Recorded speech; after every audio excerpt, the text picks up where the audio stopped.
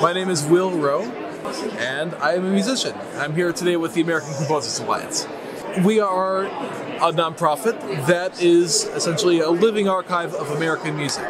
What we do is all in service of the catalog here, and we're representative of, a lineage of American music that dates back to the turn of the 20th century. And so what we do is we are creating this archive of both historical materials through the digitization of manuscripts and letters and such like that, and also as we are able, creating new editions of those works in typeset engraving so that they are more accessible to musicians and audiences today.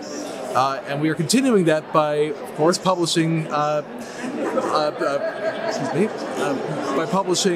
works by living composers as well to create that continuity within our catalog into the future. As you can see behind me, we brought some samples of our works for some of the performers to enjoy, get to know a bit more about our composers, and form some new relationships within the music community.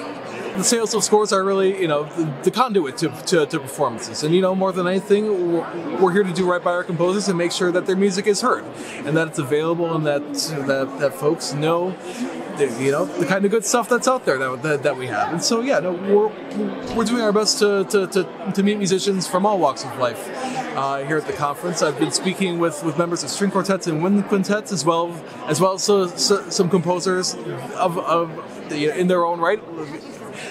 Interested in learning more about us, and not to mention musicians of jazz disciplines as well, since a good portion of our catalog has some jazz influence as well, and really just trying to bring as many folks into the know, since we cast a very wide umbrella over the kind of music that we have in our catalog.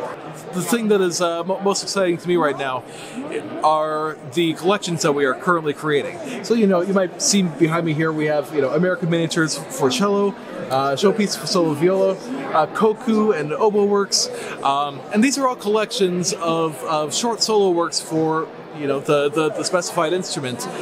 But the thing that excites me about them most is that it's a nice way for folks who know just a handful of our composers to be introduced to the rest of the catalog, and that way the composers within our catalog and within the organization are supporting each other via their presence in these collections.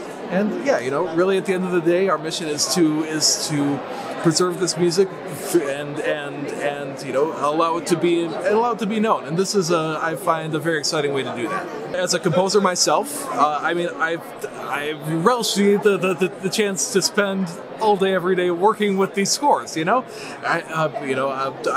do a number of registrations of new works every week, and just getting the chance to be able to see these scores and get to know the music of all of our composers, and be on the cutting edge of that, and being able to squirrel away this knowledge for myself, and just really acquaint myself with this wide breadth of music. It's a gift. I'm incredibly lucky to be able to do this with my life.